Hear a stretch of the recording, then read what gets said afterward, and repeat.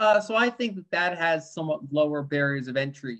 There's more competition there. And so that's one of the reasons I'm more concerned about Ethereum long-term than I am about Bitcoin. And so if you compare Bitcoin to the other proof of work protocols, the ones that are trying to just be money, it's not even close. I mean, the biggest ones are like 2% of Bitcoin's market cap. One of the reasons why so many cryptocurrencies have failed is because they think that blockchains are good for everything. And so they try to apply blockchains for everything. But in reality, blockchains are really inefficient.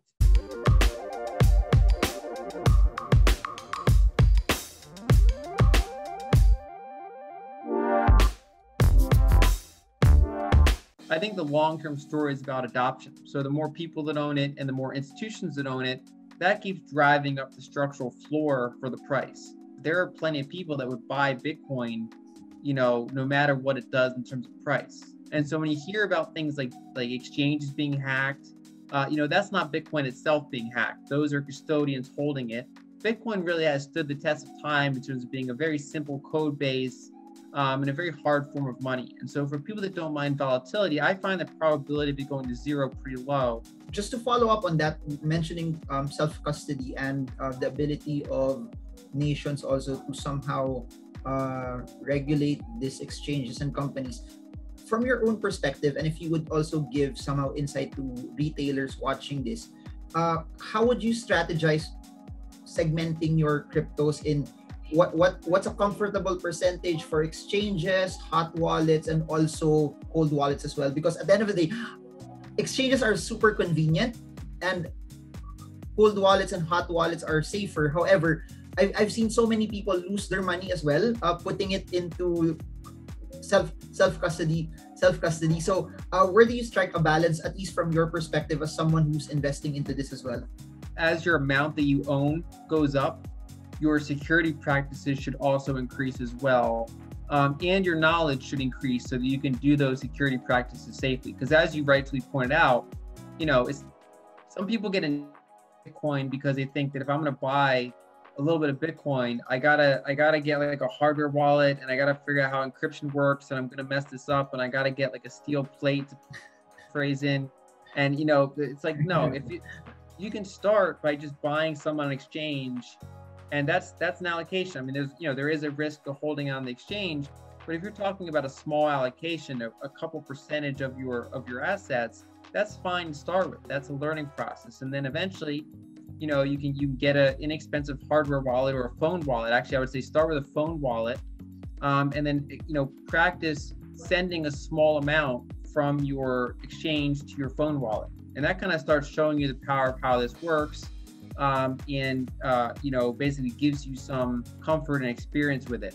And when you do that a few times, and if you start to get a larger amount and you want to have a higher level of security, you can go and get a hardware wallet. Then you can send, a decent chunk of your Bitcoin to your hardware wallet that is offline, and it's the most resistant to any sort of potential ways to lose your Bitcoin, as long as you practice safe security. So what you generally want to do is have your hardware wallet. You want to have your seed phrase, which is a backup in case your hardware wallet breaks or something. And you can write it down, but ideally you want to actually put that in a more robust way. So there's actually like these metal products. You can have your 24-word or 12-word phrase stored in like a metal, engraving kind of. And you can potentially have, say, 2 backup copies in safe locations. There are all sorts of things you can get into the more you learn about it. But really, I think the key thing is start small, and then as your knowledge grows and as your amount grows, it becomes more meaningful. You can start taking custody of that in different ways. And then even when you have quite a bit, it is still ideal to break it up a little bit. So you can have a big chunk in your hardware wallet. You can have some in a phone wallet. You can leave some with a high quality exchange, as long as it's not like a sketchy exchange. You can leave some there in case you want to sell some quickly, or just to have it so that not all of what you own is self-custodied.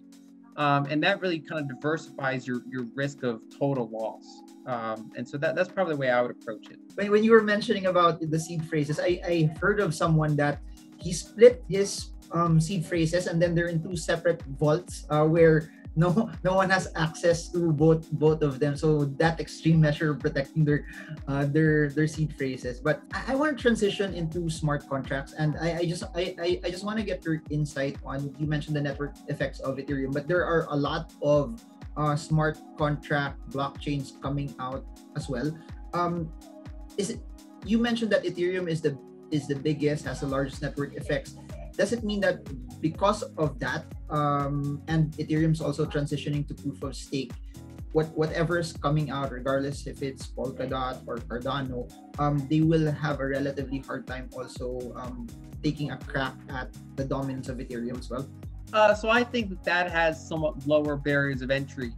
There's more competition there. And so that's one of the reasons I'm more concerned about Ethereum long-term than I am about Bitcoin. And so if you compare Bitcoin to the other proof of work protocols, the ones that are trying to just do money, it's not even close. I mean, the biggest ones are like 2% of Bitcoin's market cap. If you look at smart contract platforms, we see, for example, if you look at stable coins, let's take Tether, for example. It's not, it's the original stable coin that used to run on top of Bitcoin on the Omni layer.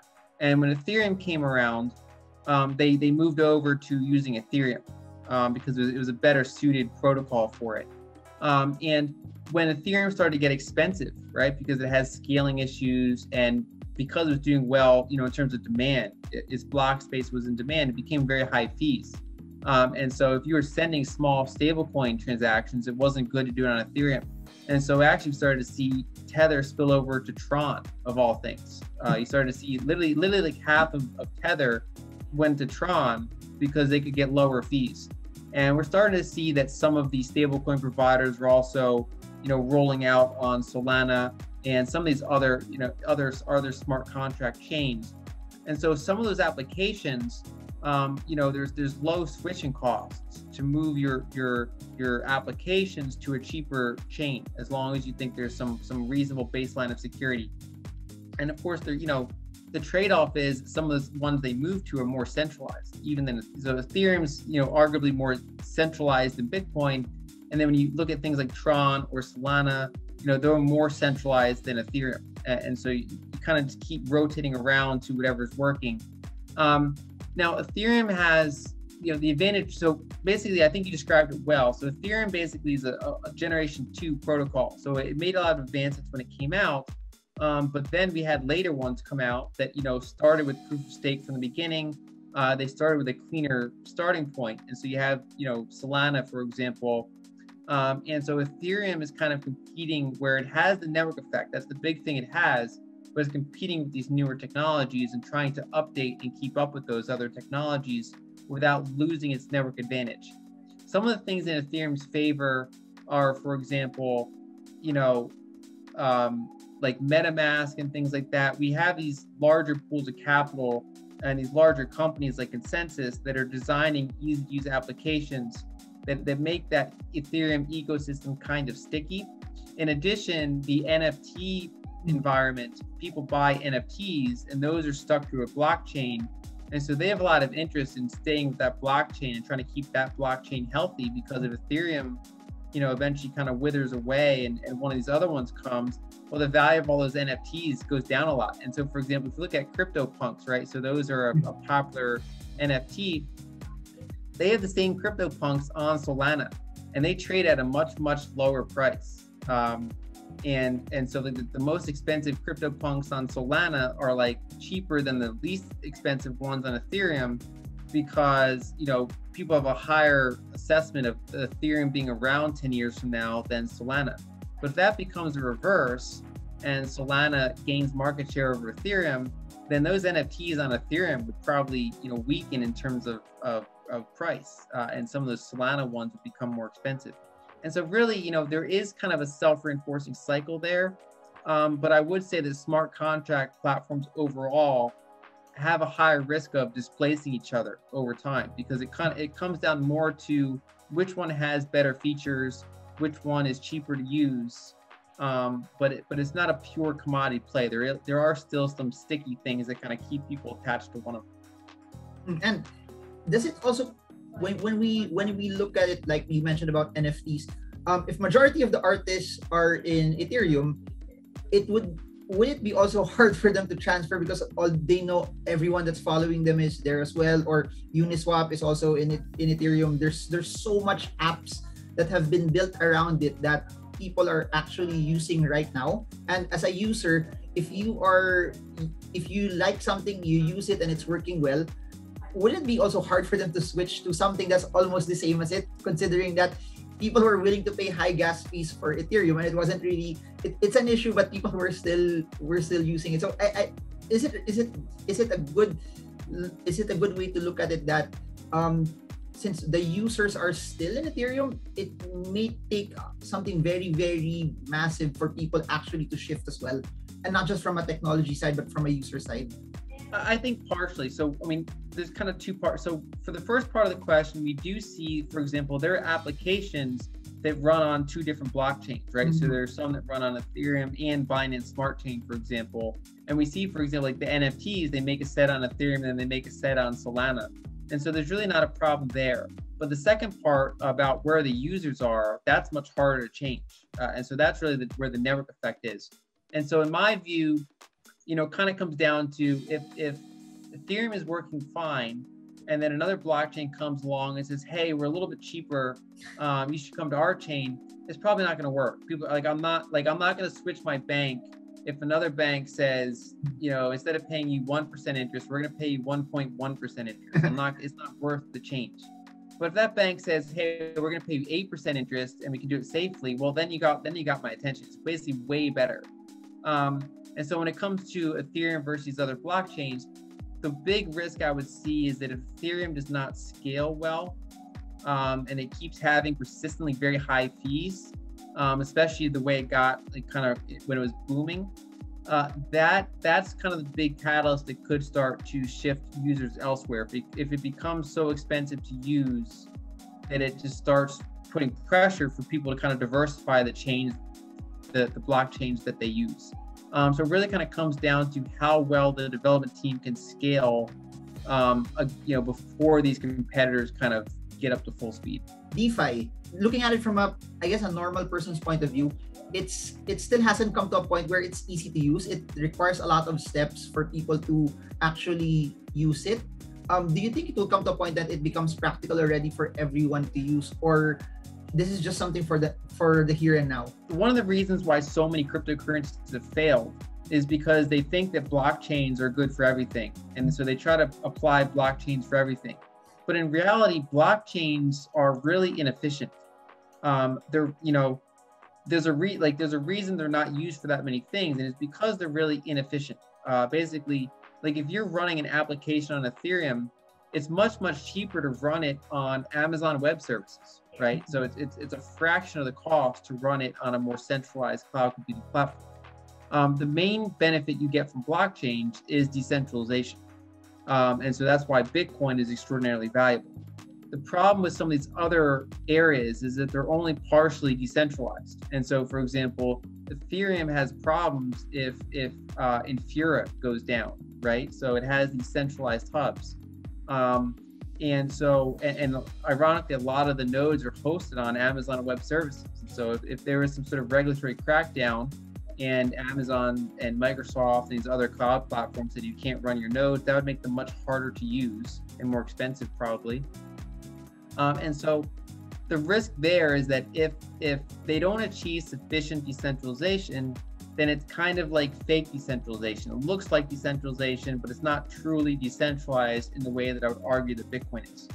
Now, I do think that there's a lot of value here long term in the sense that, stable coins are an obvious improvement over many other types of payments, right? So anyone who's used stable coins, you can send someone stable coins on a Sunday night, internationally, and not have to really think about it. Whereas if you wanted to send your bank, if you wanted to do a wire transfer internationally, one is you can't do it on the weekend, in most countries, and two, there's periods where you lose your funds, you don't know, the bank says they sent it and you have no way to track it, and then it's why isn't it getting there? And it's just it's an old system, where stable coins are a much better system. And so a lot of these technologies, I think, have a long-term future. I think the idea of a decentralized exchange or a decentralized liquidity provider, right, where you can put collateral in, like Bitcoin or whatever else, and get stable coins out. I think those are probably here to stay in one form or the other in the long run. But it remains to be seen how big of a market that can be, right? Because if you look at the Ethereum DeFi ecosystem, a lot of it is about speculation. It's like you're putting tokens in, you're getting stable coins out, you're using the stable coins to buy, to participate in buying other tokens, and those tokens are like shares of other decentralized exchanges. And then so it's like this really kind of circular speculative thing. Even the NFT environment is rather speculative. So not a ton of people are buying that art just because they like that art. I mean, I can copy the art and just look at it. If I like how one of the penguins looks, for example, they're very cute. I could just copy my favorite one and have it. Part of why they buy it is because they're anticipating that the price is going to go up. So even the NFT space, which is, you think could be a non-financial application. So it could be, there are different things you can do with that, which I think have long-term interesting implications. Right now, it's still pretty speculative. And I think that this has to go through more bear cycles to kind of find the actual long-term use case here. I mean, there is an example on the Liquid blockchain, which is associated with Bitcoin. There was like a movie ticket released as an NFT. And someone can exchange that with someone else. And so, I mean, that's an interesting use case. We'll see if that kind of thing takes off. I mean, there are potential use cases of NFTs as an example. But, a lot of it now is associated with speculation. And I think this has to go through a number of kind of,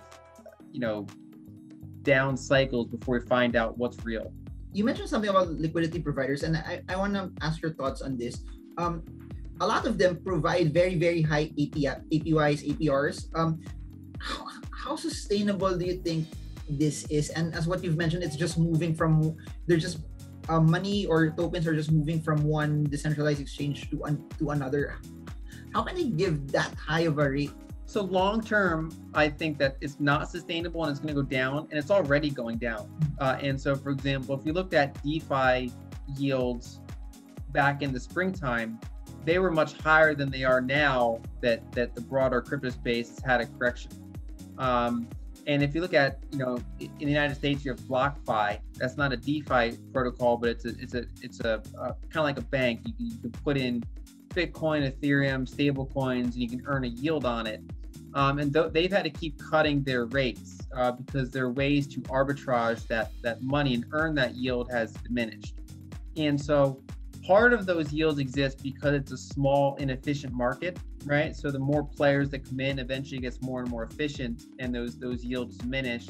And two, just as you get out of very speculative phases, there's less demand for leverage and things like that, and so those rates come down.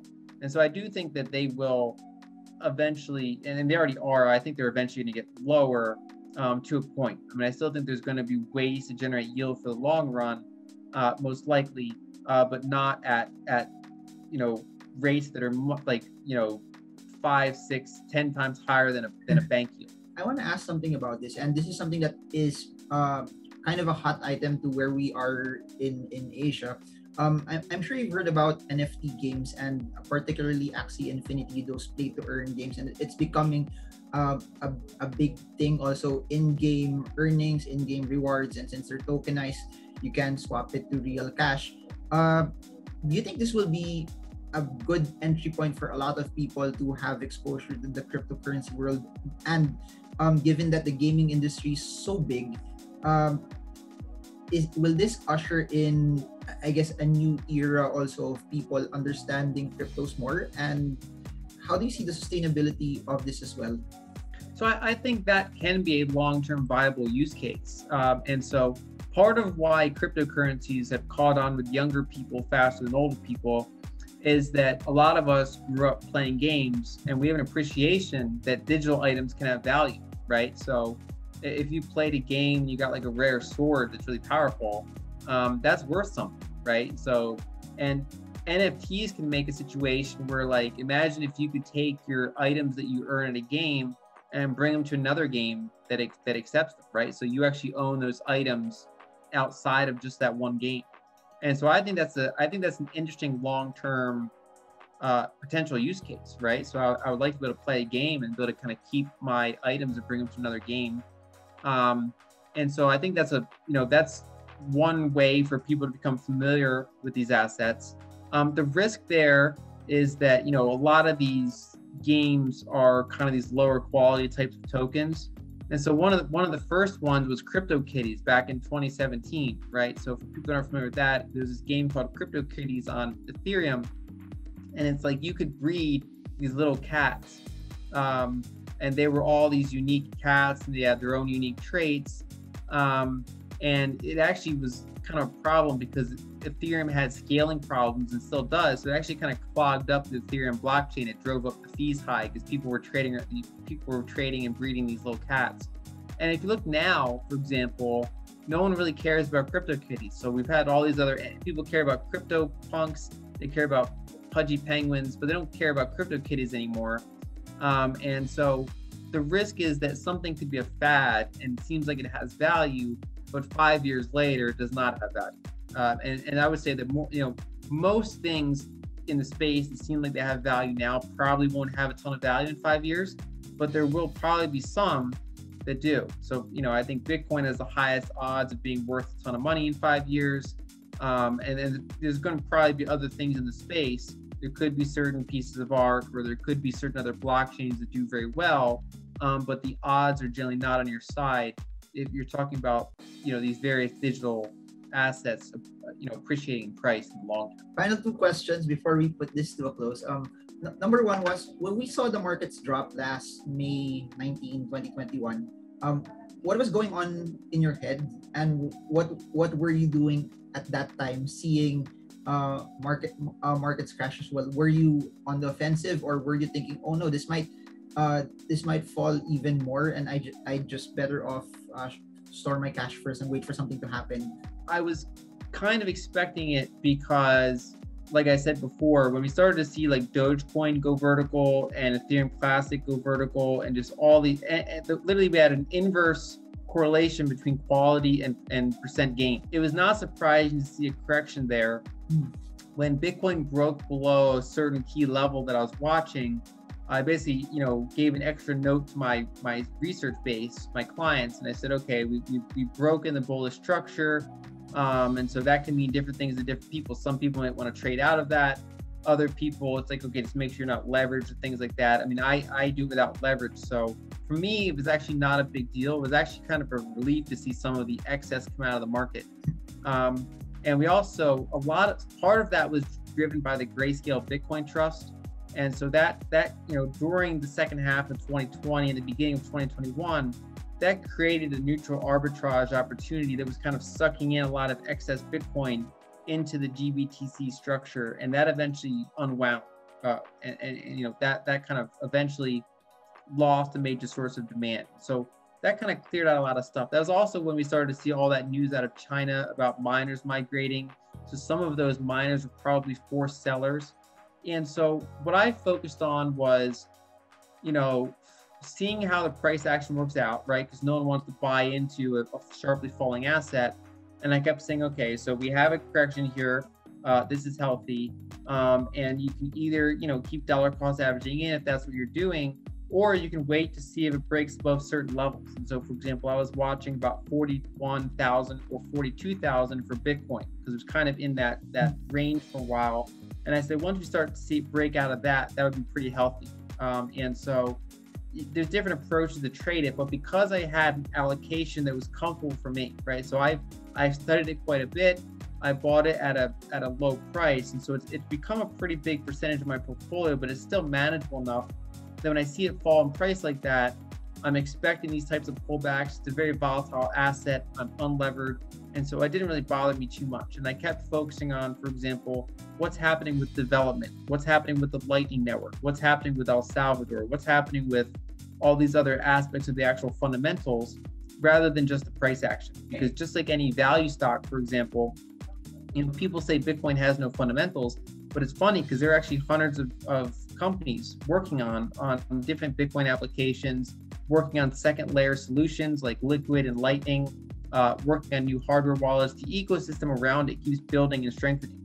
And especially the Lightning Network, I think, is one of the most interesting areas because it's kind of hitting critical mass this year in terms of usability and liquidity. And so just like how a value stock, you can have the price, sometimes it becomes overvalued compared to its fundamentals, sometimes it becomes undervalued compared to its fundamentals. You can have the same sort of effect with cryptocurrencies and Bitcoin in particular, where generally the asset keeps getting better over the long run, more things you can do with it, more ease of use with it, more institutions involved with it, but that price can fluctuate quite a bit. And so I just kept focusing on the fundamentals and letting the price sort itself out. Will we ever come to a point where it will be treated like a stock that you somehow get to value it? Or will it just everything be based on some arbitrary analysis based on market cap, stock to flow model, halving, etc.? Do you think there will be a way for us to actually know, okay, this should be the value of Bitcoin at this point in time based on what we have left right now? And I guess I'm also curious about this, that miners uphold the system. What happens when the last Bitcoin is mined? Will that be an issue? Will miners stop mining as well when there's no more incentive for them to protect the system? Yeah, so the first question, I would separate between Bitcoin and other assets. So the bigger that Bitcoin gets, the more it just becomes like money, right? So right now it's a volatile asset that's kind of becoming money in some cases, in some aspects, but it's still small and volatile. And so if Bitcoin goes up 5 or 10x and is held by far more people, that becomes more and more like money. And so you start, instead of valuing Bitcoin, you value other things relative to Bitcoin. And one of the charts I like to use, Jurrien Timmer, he's the global head of macro at Fidelity, so one of the world's largest asset managers. And he has a model that shows, for example, Bitcoin's long-term price potential, assuming it's adopted by people about as quickly as smartphones, right? So it makes an assumption about it continuing to catch on, but then it has a price model kind of showing what kind of price it would have to reach in order for it to be able to support that many users, basically more and more money piling in. And so if you kind of, assume that it continues to have the adoption speed that it has, you can have kind of a reasonable price range for where it should be. But of course, it will fluctuate up and down around that price action. You can't say, for example, on September 9th, 2023, this is how much it'll be. But you can say, okay, 5 years from now, if this continues to be used by people about as quickly as smartphones did, then you can expect the price to be roughly this order of magnitude. And so I find those models interesting to have in the back of my mind, even though I can't guarantee that they're going to work out that way, because again, we don't know how the demand will change over time, different regulatory risks. My base case is that more people will use it, the price will go up long term, and so it's helpful to have some models. If you look at other crypto assets, sometimes they can be valued like a company. For example, if you look at some of those decentralized exchanges, you can actually look at how much trading volume's happening compared to some traditional exchanges, and see what the traditional exchanges are valued at, and then kind of do a comparison and see maybe what the decentralized exchanges could be worth, especially because some of those tokens are eventually able to pay out earnings, almost like dividends, from the fees they collect for using that exchange. And so they can potentially be treated like equities, except that their regulatory environment's a lot less certain, because as we're seeing in the United States, the Securities and Exchange Commission probably considers a lot of them to be unregistered securities, because that's essentially what they are. They're equity-like assets that didn't really get vetting of an equity. And so I think that if that becomes the norm and they get more regulatory clarity, some of this could be valued long-term like equities. Now, to your last question, so Bitcoin miners receive two things. They receive the block subsidy, which is the new coins, but they also receive transaction fees. And so when the blockchain's full, and it often is, you have to pay a fee in order to make sure your transaction is processed in a timely manner. And of course, those those fees fluctuate based on it. During a bull market, they tend to go up quite a bit because more people are using it. The blockchain's more full. And if in a bear market, those fees tend to be lower. But because the Bitcoin block size is not increasing, but the user base is increasing, those blocks are increasingly becoming full most of the time. And so that generates fees. And so there's no end to how long fees will be part of the space. And those could last 1,000 years for all we know. The big question is, will Bitcoin become big enough, and will those fees become large enough for Bitcoin to be fully secure? And I think that remains an open question. I think it's one of the final long-term risks of Bitcoin. I think we'll know in about maybe 15 years. So even though there'll still be new Bitcoins generated then, I mean, the last Bitcoin won't be generated until around 2140. But really, you know, but about 15 years from now, the vast majority of Bitcoins will be generated. And so fees, like transaction fees, will become a very big part of miner revenue.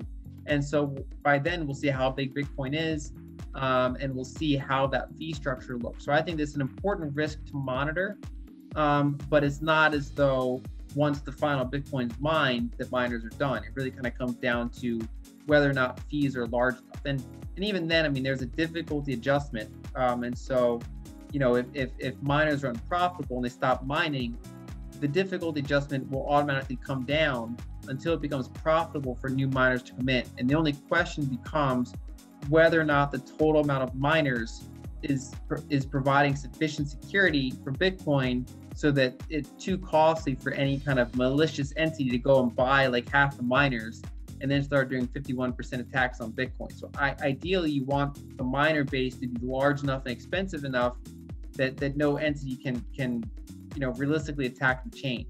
And so as long as that threshold's not reached, it should be secure. But it basically, we'll see in the next 10, 15 years how that develops. And so it's a long-term question to monitor. To put this to a close, there's a lot of people from the Philippines and Southeast Asia watching this, and you have a very, very inspiring story of how you also invested and built your wealth over time. Any words of encouragement for them, particularly the ones that are financially hit in this time of the pandemic, in this crisis, and as the Delta variant continues to increase, a lot of countries are in lockdown again, hence hitting some people's level of earning as well. Anything that you would want to leave with them? Find ways to increase your income doing things you enjoy. And so for me personally, I came from a pretty poor household, and I went into engineering, and that, you know, I provided a good income from that.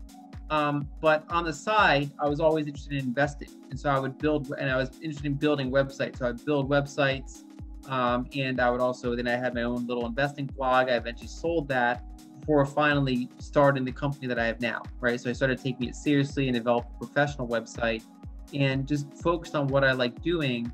And that, you know, grew my income by quite a bit. And so, for example, if you know, save your money and you have a certain income, and, you know, if you can increase your income by 20% doing something on the side, you can actually increase your savings rate by more than 20%, because if you hold your fixed asset, like let's say you make $30,000 a year and your expenses are $20,000 a year, then you're saving $10,000 a year. But if you can make an extra $10,000, you know, it's only increased your income by 33%, but you've doubled your savings rate from 10,000 to 20,000. And so that's, and of course, those numbers can vary depending on where you are in the world, what kind of work you do. But the point is, if you can find ways to boost your income by a moderate amount while being disciplined with your savings rate, you can actually increase your savings rate by 50%, 100% or more. And that's, you know, for me, that's really what kind of got the ball rolling in terms of building wealth and becoming financially free. And I think the key thing is that as long as you're doing something you like, you end up, you know, putting a lot of time into it and becoming good at it, rather than trying to force something that you don't like. And so that's kind of in my view, at least, one of the keys to success. Well said. Very, very well said. For those also who want to get your research, how can they get in touch with you? How can they get your services as well? So I'm at linalden.com, and I have a lot of free material, free newsletter, I have a low-cost research service. I'm also active on Twitter at Lynn Alden Contact. So I have a bunch of obviously free posts there. So people are, can find me in a couple of different ways. Got it. Thank you so much, Lynn Alden. It was an honor to have you in this show. And I do hope that to everyone who's watching this, this was something that gave you value and also gave you insight and helped you analyze the cryptocurrency markets even more. So thanks, Lynn. And to everyone, I hope this video helps you trade well, trade strong, trade smart. See you all again soon, and God bless you all.